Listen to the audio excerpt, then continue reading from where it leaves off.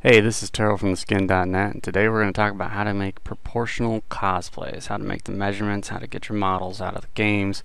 This is going to be based off of games that are in the Unreal Engine, but I mean, most of the techniques you can apply towards other ones. There's just some specialized things that we're going to do here that are for Unreal Engine based games, which is a lot of them. But I hope you enjoy. Alright, so the first thing that I'm going to just show you really quick is so the one that we're going to be working on is Smite, and the particular god that we're going to be focusing on is Nemesis, because that's actually our next cosplay. What we notice with a lot of the cosplay for Nemesis is that there's just really no proportionality at all. I mean, obviously this middle one just put on underwear and did whatever. I don't think they really took it too seriously, but this is actually a really good cosplay, except for the sword is just not proportionally right at all. As you can see from the right here, this is actually Nemesis in game, and the sword is in the ground a little bit, so you have to add on an extra like 6-7 inches there. But it's as tall, if not taller, than Nemesis, and I mean that's obviously maybe about half the length, even if she's really short. That's about half the length. So, and this is something that spans all different cosplays. A lot of people just the proportionality is strange. A lot of the Athena Aspis shields that we were seeing being built for that cosplay from Borderlands, the pre-sequel, the Aspis would be like completely large, or it'd be like this little CD-ROM that they stuck on their disc. And it's just because I don't think a lot of people know how to actually like extract the measurements and do it a little bit more scientifically instead of just kind of guessing. I guess more mathematically, not scientifically. All right, either way, but we're going to show you today how to do it. Okay. So, don't need this. First thing you're going to want is, obviously you're going to want to download the game. So we already have Smite, so no bigger deal on that. Second thing, if it's an Unreal based game like this, just go and type into Google Gildor U-Model, and that'll bring up this. It's a free program, UE Viewer. You can also see it's gildor.org, and I'll have the link down in the description below. And this is a free program that basically just extracts models from Unreal Engine games. And some of them will be a little bit quirks, but either way, you should be able to grab at least the model out of it, okay? So after you get this downloaded, and you already have the game downloaded, hopefully, we'll go and we will open up U-Model. So it's UE Viewer, U-Model, okay? And then you get this little screen up here, U-Model Startup Options. Okay, generally for most of these, you're going to want to leave these all checked. Particular games, you might have to like uncheck static meshes. I know for Borderlands the pre-sequel, you have to take static meshes off if you want to load up anything. Either way, your file path here, you need to send it to wherever your game is. So in this particular instance, Smite is in the 32-bit program file, so x86 program files. Go down to where you see Hi-Res Studios, Hi-Res Games, Smite, Battle Game, and then Cooked PC. And in here there's a bunch of stuff that basically makes up Smite. In our particular case, we're going to want characters. So you can go all the way down to gods. I'm just going to go to characters. Press OK, that'll put that path in there, and then press OK, and then you get everything, all of the gods and their different skins and texture files and animation files and everything like that. So right now we're focusing on Nemesis, so I'm just going to type in the filter option up here, Nemesis or Nem, and that'll bring up all of our Nemesis skins and everything like that. In this particular one, we just want the model, so we're going to go for just the basic Nemesis, God Nemesis.upk.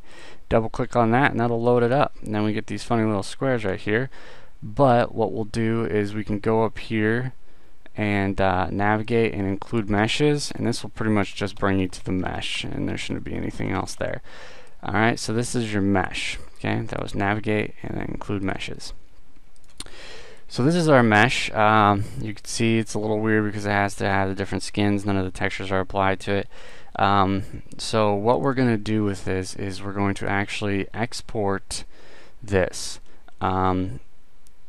skeleton mesh and then load it in another program so we can manipulate it a little bit and then use it in another program to do all the measurements. Okay. All these programs are free, by the way, and we'll have them all linked below. So this particular one we're still in is a U model. If you can't remember how to do it, you just press H and that'll bring up all of your help options, and the one that we want to use is this Control X, export objects. So we do Control X, and that'll export it to the U model folder. The next thing we're going to do is open up Blender. Blender is also a free program online. Just delete this cube because I don't like him. And we're going to go over here to File, Import, and skeleton mesh.psks. Okay. Now we're going to navigate over to where I have UModel, which is in my D drive in the skim in UE Viewer. And then as soon as you get into UE Viewer, you'll see your either screenshots you took, which is another option you can find in there, or your UModel exports. So I exported a few different ones already, but the one that we're focusing on is Nemesis. So we'll go over to Nemesis, open up the skeleton mesh 3, and then there's our skeleton mesh for nemesis.psk. Import that, and now we have Nemesis in here. Now the thing that we are focusing on is the sword. So the first thing we're going to do is isolate the sword from Nemesis. We want to at least keep the Nemesis like body model here to use for scaling, and then we'll want to grab the sword out as well. So what we'll do is we'll go to edit mode. Right now we're actually on the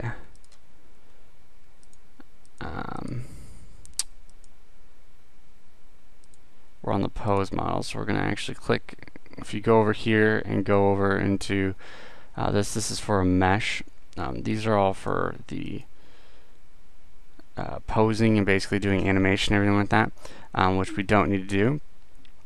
We're going to go over to the mesh, which is this like orange triangle thing. Click on that and click edit, and that'll bring up this crazy looking thing. It basically shows you all the vertices, edges, and faces that are on the model. Just press A and that'll deselect everything. And what we want to do is we want to take the sword. So we go over the sword and just press L, and that'll grab every linked vertice. Basically this just means that any vertice that is connected will be grabbed. And if the people that made the game are nice, they separated all of their objects in here so you can grab them separately. It's rare that you'll find that they're all connected and linked. Either way, we're going to move our sword off to the side by using the transformation tool, which you'll see these little arrows. Then it's obviously a little bit cockeyed, so we're going to put on the rotation tool. I'm going to use the snap to grid, which is this little magnet down here, and I'm going to spin it until I think it's flat, and that looks flattish to me. Okay, and then I'm going to try to put it so it's up in the same plane as Nemesis, which looks pretty good right there. Then I'm going to go back to my transformation and put it in the same plane with Nemesis like this, and try to maybe make them around the same height too. And then you have them both right next to each other. Now something else is I just want to get rid of this little pot here that's kind of in the way. I'm just going to use that L button like I was telling you about earlier to just grab all the pieces of it, and then I'll press X and delete the vertices, and now they're gone. Okay, so now we have them. We're going to try to flatten out our view. Okay, so now that you have them lined up, you'll want to go back to object mode just because it makes it look a little bit prettier. And you can smooth it if you want to do your measurements that way. That's just over here in the once you go to object mode, you'll see these pop back up, and it's smooth or flat. I prefer to do flat. I just figure that's more the original model. And you can just do a print screen. Okay. Now you'll open up Paint and just crop. Select this, crop. And then we will save it as front view, and then we can go back here, and if we want the depth of the sword, so to get like how thick this top piece is compared to like the middle piece and the bottom and how far these wings go out, we'll need to put them in the same plane on the side. So what I'll do is I'm going to go to edit mode, and I'm going to again go over one of the vertices and press L, and that'll grab all linked vertices to that vertice. And then I'm just going to push the sword into the same plane as Nemesis here on the side, and should be good. Alright, and then I'm going to look at it from a side view like this, go back to my object mode, try to line up my viewport so it's pretty much the same. And again, I'll print screen, go into paint, paste it, select everything I want, crop, save as, side view. Alright, now that I have my two pictures already picked out, now we're going to basically go and measure these. Now for the measurement part, we're going to use a program called imagej. This is again free. You should just be able to go to Google, search imagej. It's going to be this one by the NIH. It is used for research, but it's a free program still. imagej, download, and download. I just would download the bundled with 64 Java if you're on 64-bit. If not, do 32-bit, and just do it that way so it works independently. But by all means, you're allowed to download it without Java. After you get imagej, go and open it up, and it looks like this. So with imagej, we'll go to where we saved the photos.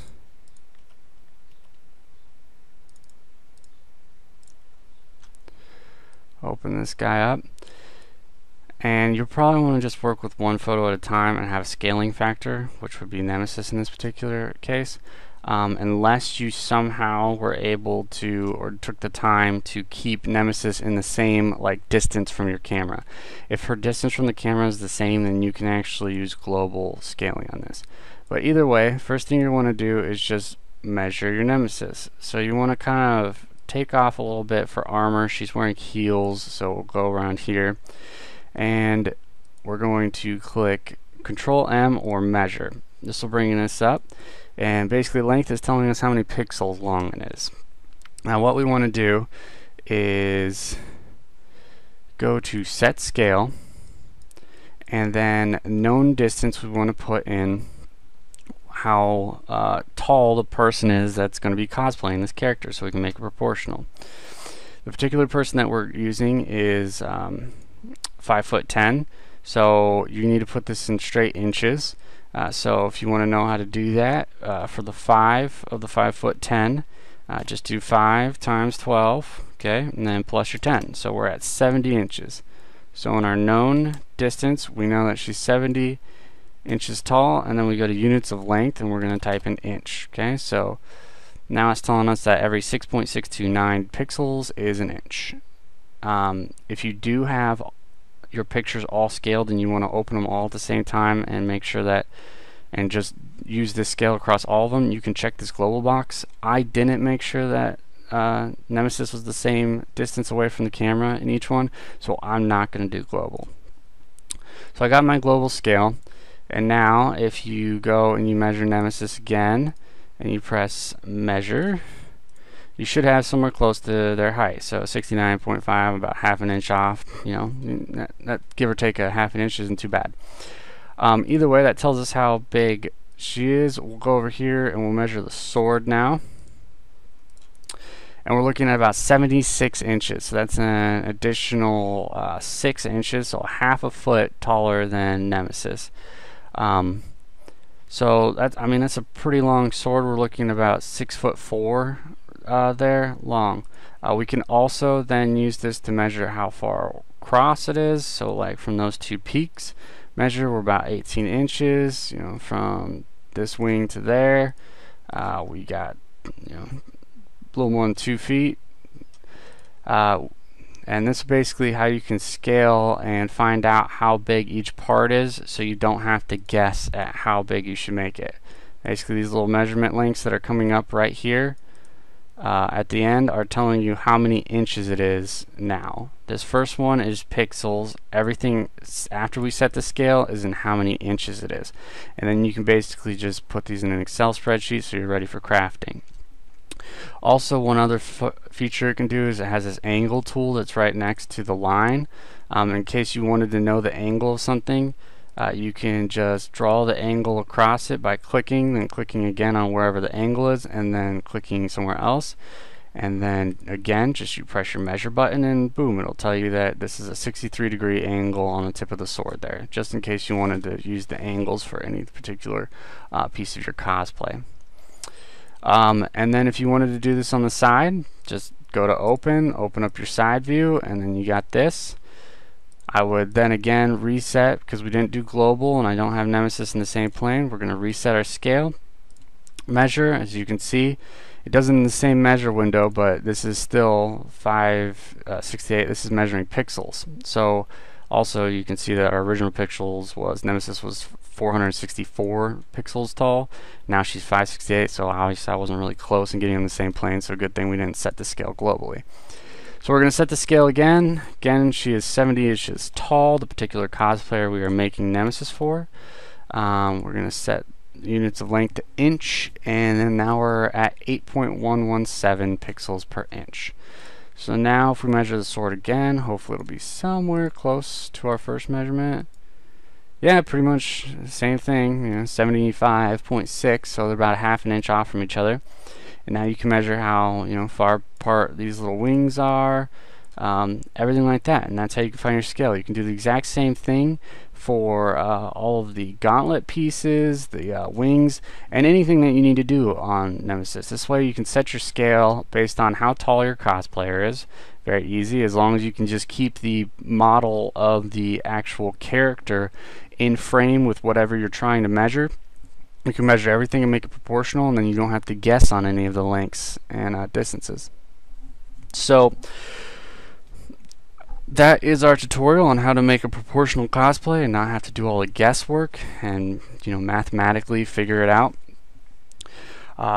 Again, this is skim.net, and I'm Terrell. I hope you enjoyed this. If you have any comments or suggestions, please leave them below. Subscribe to our channel to get all the rest of our cosplay tutorials and see all of our cosplay stuff and vlogs. You can also visit the skim.net to see all of our finished cosplays and tutorials there, and just to chat with us. We love chatting, so leave a comment and we'll get back to you really, really quick. So thanks again for watching. Have a good one.